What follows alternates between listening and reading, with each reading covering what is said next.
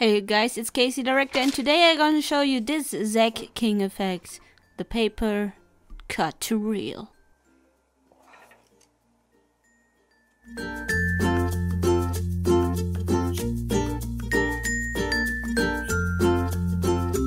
Okay, what you will need is a printed version of your product, a cutout version, and your product. So yeah, here in After Effects you go to composition and then create new composition.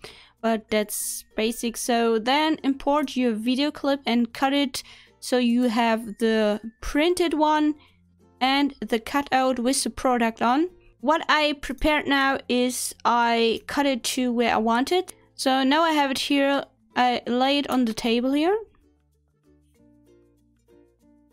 And then the magic should happen. So I cut it to where I want to have it, like this. And now the product is getting real. What we need to do now is get it like this together so it's looking real. The coloring, maybe this picture's a bit too bluish. Yeah, and this is a bit flatter here. That's not a problem. We just correct this with color correction. Sorry, it's in German here. Color correction and the brightness and contrast to get it on here.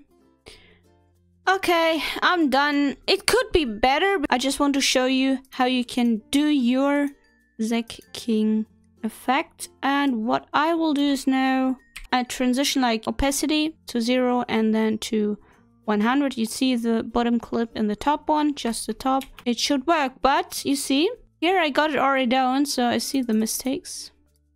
So do it like, bam, like that. Okay, from here on, let's drag this over here, maybe here. So drag this over here, so go to 2, there we go. Let's see how this looks like.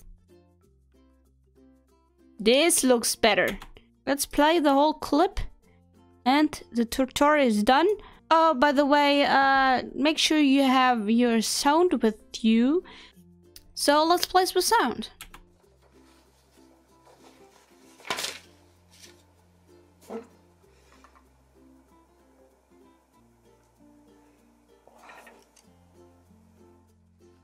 Pretty good, huh? Bam! There we have a Maverick Pro which just printed. Okay, guys, if you enjoyed this tutorial, I would appreciate a like, a comment, and if you haven't subscribed, hit the subscribe button and the notification bell so you don't miss a video. I'll see you next time, and see you. Bye-bye.